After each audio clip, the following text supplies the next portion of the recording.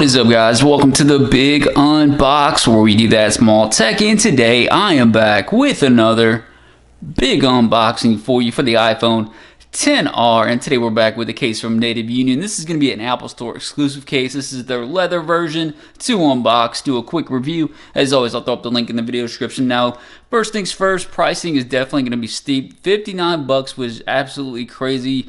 But, you know, it's a leather case, but it's still, let's be honest, that's really expensive for any case. So it's really going to have to win me over to be a hit. And this is actually going to be my wife's case. So hence the colors I got. I think there are a couple of different color options to choose from. But obviously this is going to be hers anyways. But we'll call it like it is. If it's a hit, it's a hit. If it's a miss, it's a miss. Presentation looks premium. You got the Native Union branding up top. You can see the color design. So you got like a black, or you got black, gray, and then like a pale pink. And then iPhone XR, handcrafted leather, and then on the side, it's going to tell you a little more about the actual case itself and what kind of leather you're going to get, how it's going to age beautifully over time. That's pretty much it in terms of presentation. Let's go and check it out. Nothing like the beautiful presentation, and then you can just pull it out like this. Now, a lot of things that, well, something in general, there's really not a lot of official Apple products for the XR. They kind of neglected that, so hopefully there's a leather case that actually is a hit for it, because I'm a big fan of the official leather cases and the official silicone cases. Now, the only official case that I've seen for the XR is that clear case, and I thought that was pretty much garbage, waste of money, waste your 40 bucks. So I'd rather pay 60 for something that actually feels premium than that. Now, actually, the leather itself's got this nice texture to it. You can see it's actually more of a charcoal gray at the very bottom. You can see it's got a little branding right there, and then it transitions to the grayish silver to the pink up top, camera cut out. Now the inside is very nice, velvet-like finish, felt-like finish, I should say, on the inside. You got the Native Union branding right there, and then it transitions from that around the bumper to the leather material. The bottom part is exposed, so that's kind of like more of a Apple thing, at least Apple official product thing. You got the volume up and down covered, alert slider right there.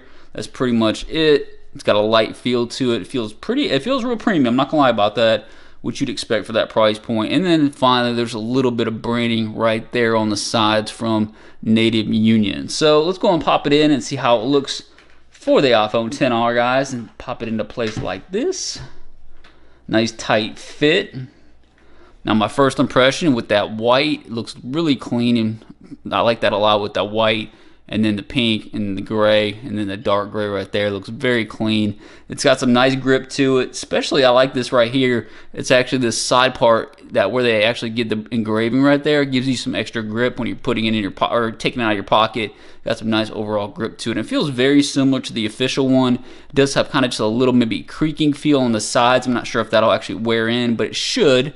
Now, camera protection, let's check that out. Really not hardly any camera protection at all. Let's see how exposed that is, and then you can see that camera almost protruding over the edges right there. So that's something I would be leery about, especially if you're spinning. You can see right there, I mean, it's flush, so, but I mean, if you just ding it just right, I would actually be worried about marking up that camera. So that's kind of a negative in my opinion, especially if you're paying this much for the case. They could give you a little more. They could have actually raised it up a little bit more around the edges for more protection. That's definitely a negative in my opinion. Let's check out the lip, because everybody likes a fat lip.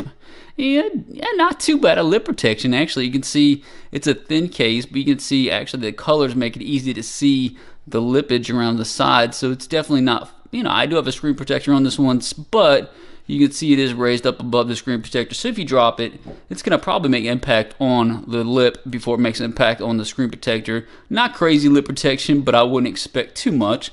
Alert slider, a little tight to get to, but not too bad. Volume up and down. Clicky, actually feel pretty decent.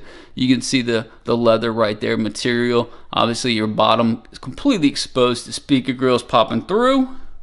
And then power button is clicky and responsive.